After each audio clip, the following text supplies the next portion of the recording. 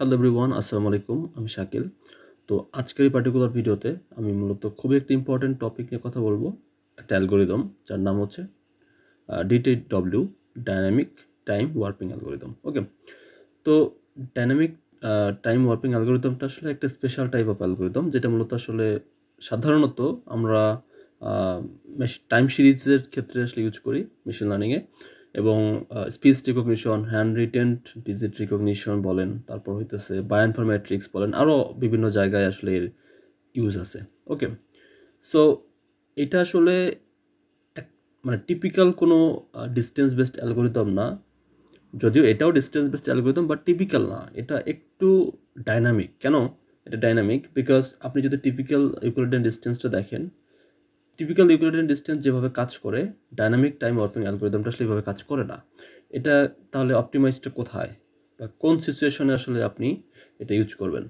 যেখানে মূলত টিপিক্যাল যে অ্যালগরিদমগুলো আছে, ইকুইভ্যালেন্ট ডিস্টেন্স বলেন বা ম্যানহাটন বলেন, দেন হচ্ছে পিয়ারসন কোরিলেশন, এগুলো ভালোভাবে কাজ করতে পারে না। সেই সকল জায়গায় মূলত আমরা DTW ইউজ করি বা ডাইনামিক টাইম ওয়ার্পিং অ্যালগরিদমটা ইউজ করি, কারণ এখানে মিনিমাম ডিস্টেন্স ধরে ধরে আসলে কাজ করা হয়। ওকে, সো হাউবার আমরা একটু দেখি যেটা আসলে কীভাবে কাজ করে। তো এখানে আমরা দুইটা টাইম সিরিজ ডেটা নিছি, যেমন টাইম সিরিজ 1 এবং টাইম সিরিজ 2। সো প্রত্যেকটা টাইমের রেসপেক্টে কীভাবে আসলে ডিস্টেন্সগুলো ক্যালকুলেট করতে হয় আমরা এটি দেখবো এখানে। তো অ্যালগরিদমটা আসলে এখানে দেয়া আছে। ইনিশিয়ালাইজ করতে হবে প্রথমে ম্যাট্রিক্স, তারপরে হচ্ছে যে আমাদের এখানে প্রতিটা সেলের এখানে যে ম্যাট্রিক্সের ভ্যালুগুলো এগুলো ফিল আপ করতে হবে, পি এবং কি দেয়া আছে, এবং আমাদের এগুলো সব ফিল আপ করতে হবে। ওকে, তো একটা ভ্যালু যখন আমি ফিল আপ করবো, তখন আমাদের বেশ কিছু জিনিস মাথায় রাখতে হবে। যেমন ইনিশিয়ালি আপনাকে কী করতে হবে? ডিস্টেন্স, এই যে ডিস্টেন্স, এই ডিস্টেন্সটাকে আমি যদি ডি ধরি, এই ডিস্টেন্সটা আসলে কী? ডিস্টেন্সটা হচ্ছে পি এবং কিউ এর ভ্যালু। সো তার মানে আমি যদি এখানে ডিস্টেন্স ধরি, তাহলে কত আসবে? 10 - 1, তার মানে 9, প্লাস তারপর হচ্ছে মিনিমাম অফ i-1। এটা আপনি i যে পয়েন্ট যদি ধরেন, তাহলে i-1 j-1, এই দুইটার মধ্যে যেটা মিনিমাম, অথবা i j-1 এর মধ্যে যেটা মিনিমাম, অথবা i-1 j-1 এর মধ্যে যেটা মিনিমাম। ওকে, সো আপনাকে এই তিনটা, আপনি যদি এই ব্যাপারটাকে আরও সিম্পলিফাই করেন, সেটা করা যায়, আমি একটু পরে হয়তো ভেঙে লিখবো। সো এই তিনটার মধ্যে যেটা মিনিমাম, সেটাকে আপনাকে যোগ করতে হবে এই ডিস্টেন্সের সাথে। ওকে, এবং ইনিশিয়ালি দেখেন i-1, হ্যাঁ, এটা তো ফার্স্ট, তাই না? i যে পয়েন্ট যদি ধরেন, i-1 কি, i-1 j-1 দুইটাই কিন্তু আপনার বাইরে পড়তেছে। তার মানে কি, এখানে একটা কন্ডিশন বলা হয়েছে যে যদি আপনার এই যে i-1 j-1 এগুলো যদি কখনো ম্যাট্রিক্সের বাহিরে পড়ে, মানে ফল outside the matrix M, it will be considered কি অ্যাজ 0। সো আপনাকে 0 ধরতে হবে এর বাইরে যদি আসে, বা ইনফিনিটি আসে, কারণ বিকজ ইনিশিয়ালি আসলে ইনফিনিটি। সো ম্যাট্রিক্সের বাইরে গেলে আপনাকে 0 ধরতে হবে। ঠিক আছে, তো আমরা এই ইকুয়েশনটা যদি আরেকটু সিম্পলিফাইড করি, তাহলে আসলে এইভাবে লেখা যায়। এটাকে যেহেতু আমরা ডি ধরছি, হ্যাঁ, সো আমরা এইভাবে লিখতে পারি যে এই যে ডি প্লাস আপনাকে এখানে তিনটার মধ্যে যে কোনো একটা মিনিমাম নিতে হবে। তার মানে আমি এভাবে লিখতে পারি যে এম i-1 অথবা j-1 এটার থেকে মিনিমাম, অথবা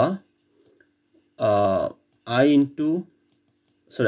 j-1, অথবা হচ্ছে i-1, j। সো এইটা অথবা এটার মধ্যে মিনিমাম যেটা আছে সেটা নিতে পারি, অথবা এটা, মানে আমি যেটা মিনিমাম পাবো সেটা আমাকে নিতে হবে। ওকে, তো দেখেন ইনিশিয়ালি আমি যদি ক্যালকুলেট করি, ইনিশিয়ালি আমরা এই পয়েন্টের জন্য ক্যালকুলেট করতেছি। সো 10 - 1 আমাদের ইনিশিয়ালি নিতে হবে কি, ডিস্টেন্স। ওকে, সো ডিস্টেন্স 10 - 1 নিলাম, 9 পাইলাম, প্লাস এখন দেখেন i-1 j-1 সব কিন্তু আমাদের ম্যাট্রিক্স, মানে এগুলো কিন্তু বাইরে পড়ছে, তার মানে কি ইনিশিয়ালি 0।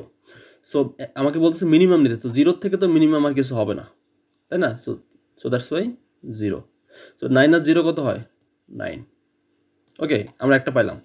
এবার দেখেন, মানে সবসময় আপনি যে পয়েন্ট, আপনি যে ম্যাট্রিক্সের যেই পজিশনে ক্যালকুলেট করবেন, তার i-1 j-1।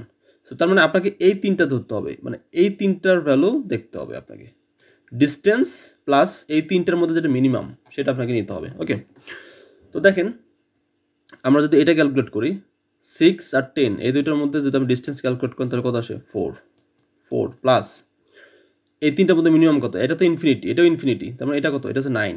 তার মানে যেহেতু এই দুটো ইনফিনিটি, আমরা 9 ধরবো। কত আসতেছে? 9 আর 4 হইতেছে কি 13। এইভাবে আমরা 13 বসাইলাম। তারপর এইখানে বসান, এগুলো ইনফিনিটি, সো আলটিমেটলি আমার ডিস্টেন্স হচ্ছে 8। 8 আর 30 কত হয়? 13 কত হয়? 21। তারপর এইখানে ঠিক সেমভাবে আপনি বসান 7, 28 আসবে, এখানে আসবে 8 আর 2 হচ্ছে 30। তো এই হচ্ছে আমার একটা কলাম আমরা পাইলাম।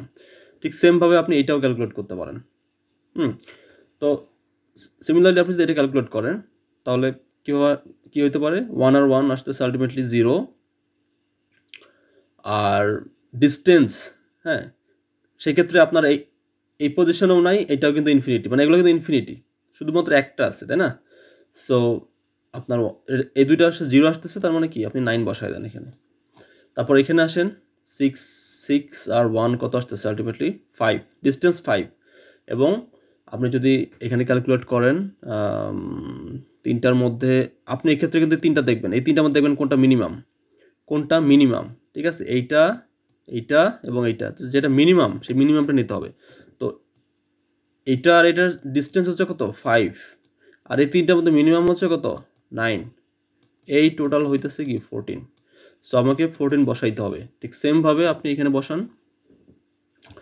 আপনি যদি এটা ক্যালকুলেট করেন তাহলে আপনার আসতেছে 2 আর 1, মানে 1 আসতেছে, আর এই তিনটার মধ্যে সবথেকে মিনিমাম হচ্ছে এটা, this is the minimum 13। So 13 + 1 14। এখানে আসেন, এখানে 3 আর 1 কি 2 আসতেছে, 2 আর তিনটার মধ্যে মিনিমাম হচ্ছে 14, এই তিনটার মধ্যে মিনিমাম কত? 14। সো তার মানে কত? 16 আর 8 আর 1 7, তার মানে হচ্ছে 23, ঠিক আছে? তো এভাবে মূলত আপনার ফুল ম্যাট্রিক্সটা আপনাকে ক্যালকুলেট করতে হবে, মানে সলভ করতে হবে আর কি। সলভ করলে আপনি দেখতে পাবেন, এই যে এটা আপনি মিলায় দেখেন 30, 28, 21, 13, 9, এই যে 30, 28, 21, 13, 9 আমরা যেরকম পাইছিলাম সেরকম। তারপর 9, 14, 14, 16, 23, এই যে 9, 14, 14, 16, 23 এভাবে আসবেন। এই যে লাস্টের যে পয়েন্ট, এই যে ভ্যালুটা পাচ্ছেন না, এটা হচ্ছে আপনার কস্ট, পাথ কস্ট। ওকে, সো এইটা হচ্ছে পাথ কস্ট। এখন আপনি যখন পাথ কস্ট ক্যালকুলেট করবেন তখন আপনি কীভাবে ক্যালকুলেট করবেন? This is very important. এটা যখন ক্যালকুলেট করবেন তখন আপনাকে একদম রাইট কর্নার থেকে শুরু করতে হবে। আপনি ইনিশিয়ালি ক্যালকুলেশন শুরু করবেন হচ্ছে একদম লেফট কর্নার থেকে, আর পাথ কস্টের ক্যালকুলেশন শুরু করবেন একদম রাইট কর্নার থেকে। ওকে, সো এখানে আসেন। তো এই তিনটার মধ্যে দেখেন মিনিমাম কোনটা? মিনিমাম হচ্ছে আপনার 14, তার মানে এখানে আসবেন আপনি। এখান থেকে আবার তিনটা দেখেন, সব থেকে মিনিমাম কোনটা? এটা না? এখানে আসেন। আবার এই তিনটার মধ্যে দেখেন মিনিমাম কোনটা? এটা না? এখানে আসেন। তারপর আবার এই তিনটার মধ্যে মিনিমাম কোনটা? এটা না? এখানে আসেন এবং এখানে আসেন। সো আলটিমেটলি আপনার পাথ হবে এইটা হচ্ছে আপনার অপটিমাল পাথ, এই যেটা। এখন আপনার যে কস্ট, সেই কস্ট কত হবে? কস্ট কীভাবে ক্যালকুলেট করবেন? এই পাথ কস্ট ক্যালকুলেট করার যে সূত্রটা, সেটা হচ্ছে কি ডিস্টেন্স অফ এক্স, মানে এক্স আই ওয়াই আই, মানে এক্স আর ওয়াই। এই এক্স আর এটাকে যদি এক্স ধরেন আর এটাকে যদি আপনি ওয়াই ধরেন, তাহলে এটাই, বা পি কিউ ধরেন, আপনি যাই ধরেন না কেন সেটা ধরা যায়। সো এর যে ডিস্টেন্সটা, সেটাই হচ্ছে মূলত আপনার অ্যাকচুয়াল এর পাথ কস্ট। দেখেন আপনি ক্যালকুলেট করেন, তাহলে আমরা ক্যালকুলেট করি দেখি কত আসে। তো 18 এর কত? 4 আর 8, তার মানে আলটিমেটলি 8 - 4 এভাবে লিখতে পারি, প্লাস। ওকে, তারপর 14, 4, 3, 4 - 3, ওকে, প্লাস এখানে 13, 4 - 2, ওকে, এখানে আসেন 8 - 6, ওকে, প্লাস।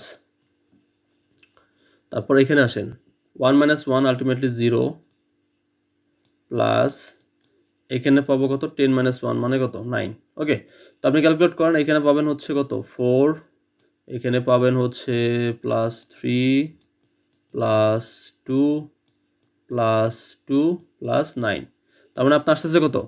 4 and 3 হচ্ছে 7, 9, সরি কোনো মিস্টেক হয়েছে হয়তো, এখানে 2, আচ্ছা 2 দুইবার লেখা হয়েছে মনে হয় নাকি? 4, 3, 2, 8 মাইনাস 6 হচ্ছে 2। আচ্ছা তাহলে কত আসতেছে 4 5 6 7। না আমার মনে হয় কোথাও আসলে মিস্টেক হয়ে গেছে। আচ্ছা আবার দেখি, এখানে আসতেছে কত 8 4, এখানে আসতেছে 3 আর 4 হচ্ছে, সরি এখানে আসতেছে 1, এটা কত 3 আর এটা হচ্ছে 4, তার মানে আমাদের এই জায়গাটাতে আসতেছে কত 1 1, সরি 4 মাইনাস 3 মানে 1, এই জায়গাটাতে আসতেছে কত 1, তারপর আসতেছে কত, তারপর আসতেছে হচ্ছে 2। ওকে, তার মানে আপনার এখানে আসছে কত 9 11 13 14, 14 আর 4 কত আসতেছে, 14 আর 4 হচ্ছে 18। এই হইল আমাদের টোটাল 18 যে কস্ট, সেই কস্ট। ওকে, মানে সবসময় আপনার আসলে এইটাই কস্ট আসবে, আপনি ভেরিফাই করতে পারেন আর কি এভাবে আপনার ক্যালকুলেশন আসলে ঠিক আছে কিনা। নর্মালি এটাই আসলে কস্ট আসে। হ্যাঁ, তো এই হচ্ছে আমাদের অ্যালগরিদম। তো আপনি চাইলে এভাবে আসলে পাথ, অপটিমাল যে পাথ, সে পাথটা আসলে আগে ক্যালকুলেট করতে পারেন। পাথ ক্যালকুলেট করে তারপরে হচ্ছে আপনি এভাবে সলভ করবেন। ওকে, তো এটা আমি একটা পুরাটা করে দিছি। এখন আমি যদি আপনাদের একটা প্রবলেম দিই, যে প্রবলেমটা হচ্ছে এইটা দেয়া আছে, তো এইটা আপনারা একে একেই চেষ্টা করবেন, চেষ্টা করে আপনারা সলভ করার ট্রাই করবেন, কারণ এন্ড অফ দ্য ডে আসলে আপনাদের নিজেকে করতে হবে।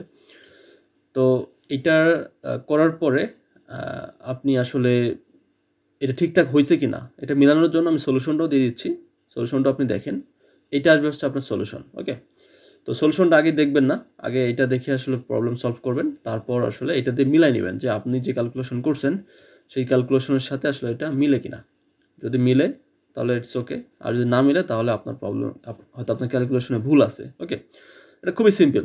জাস্ট ইনিশিয়ালি আপনাকে i-1 j-1 এগুলো ইনফিনিটি ধরে আপনাকে কাজ শুরু করতে হবে, দেন প্রতিটা স্টেপ আমি যেভাবে বুঝাইলাম সেভাবে আপনাকে আগাইতে হবে। That's it. ওকে, তো এটা আসলে টাইম সিরিজে আসলে খুবই ইউজ করা হয় এবং খুবই একটা পপুলার অ্যালগরিদম। তো আই থিঙ্ক আপনি বুঝতে পারছেন। তারপর যদি কোনো কিছু না বুঝে থাকেন বা কোনো কোশ্চেন থাকে তাহলে আমাকে কমেন্ট সেকশনে আস্ক করতে পারেন, আমি আপনার কমেন্টে রিপ্লাই দেওয়ার ট্রাই করবো ইনশাআল্লাহ। তো থ্যাংক ইউ, আসসালামু আলাইকুম।